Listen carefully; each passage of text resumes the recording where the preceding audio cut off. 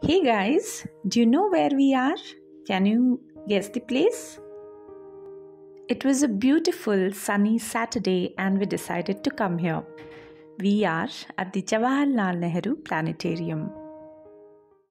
Welcome back to my channel, Catch Up with Madz. Now, as a child, I never could visit a planetarium. I don't know why I really didn't come here, but this time I didn't want my daughter to miss this opportunity, so we decided to come here.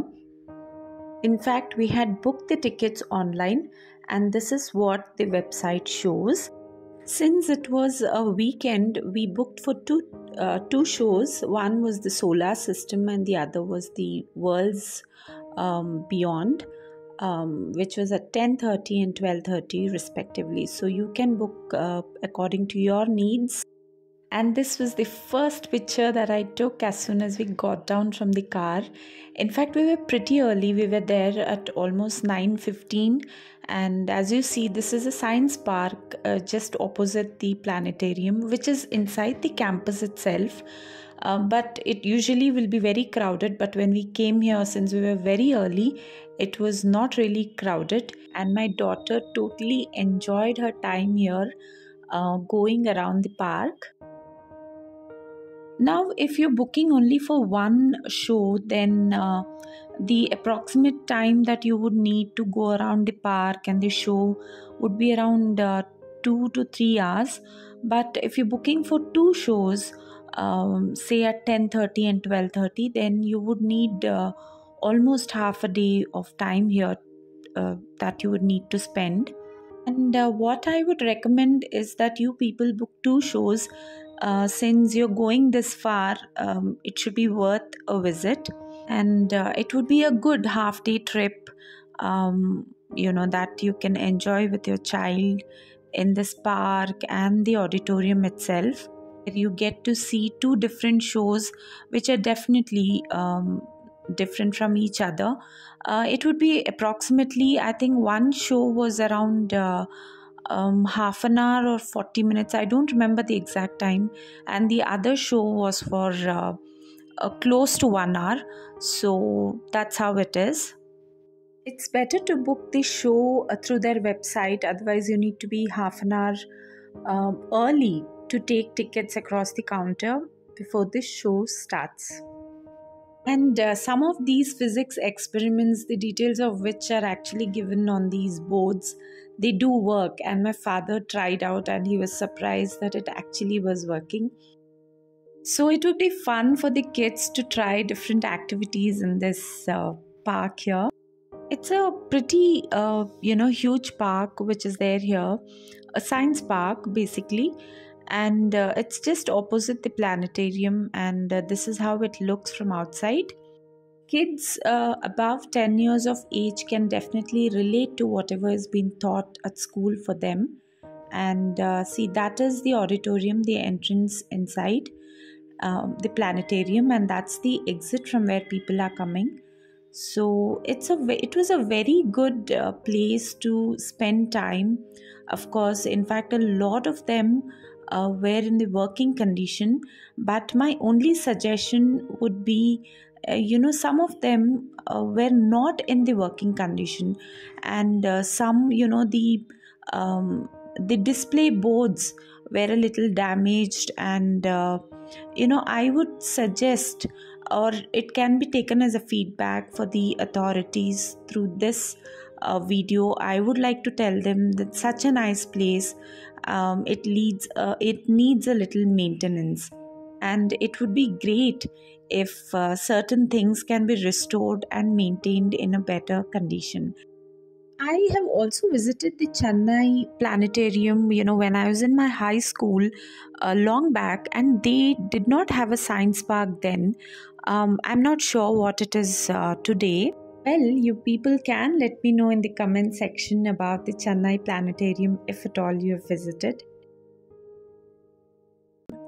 This place is definitely recommended for kids. This is a place which kids, they have to visit.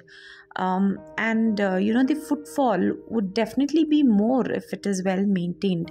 So all the authorities who are responsible for the maintenance of this planetarium, I would only suggest that a few things in the science park has to be, little improvised.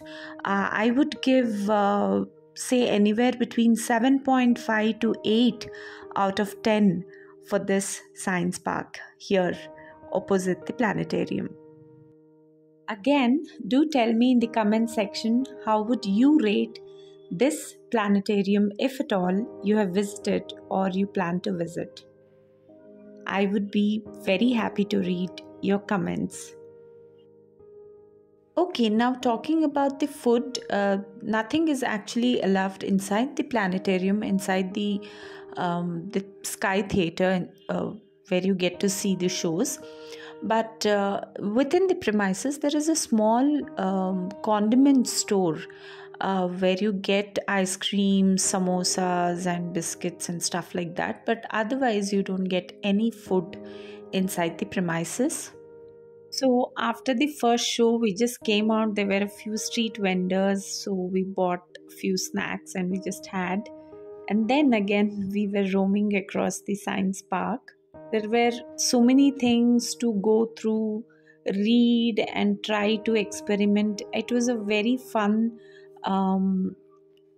place. I'm sure kids get to learn a lot of things. I highly recommend this place to all you parents with kids above 10 years of age. Do visit, a must visit place.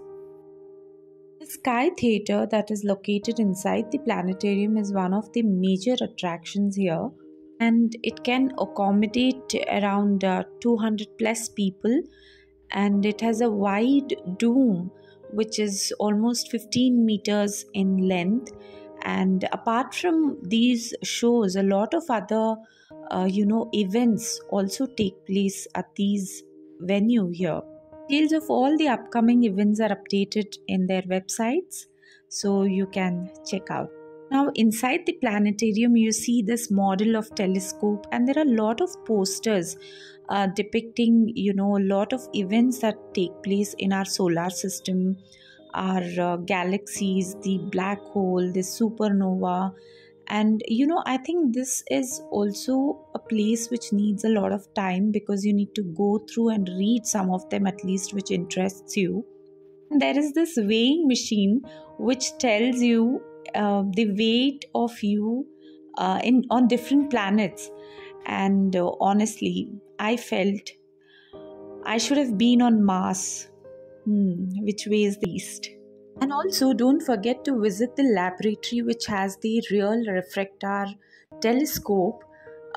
We never got a chance due to COVID, but I guess now they do allow, so don't forget to visit. There were some of these real meteoroids which they had kept for display, which was really a unique one. And this was the only photo which I took inside the Sky Theatre, because photographies were not allowed inside. Both the shows were extremely good. A big thumbs up. There is also a small science kiosk that is there within the premises, where you can actually buy the science kits, astro photos, and other books related to all these astrophysics and astronomy. Okay, so it was time for us to head back home after spending a very quality, very knowledgeable half day at this planetarium. See you all soon in my next. Till then, take care and bye-bye, and thank you so much for watching.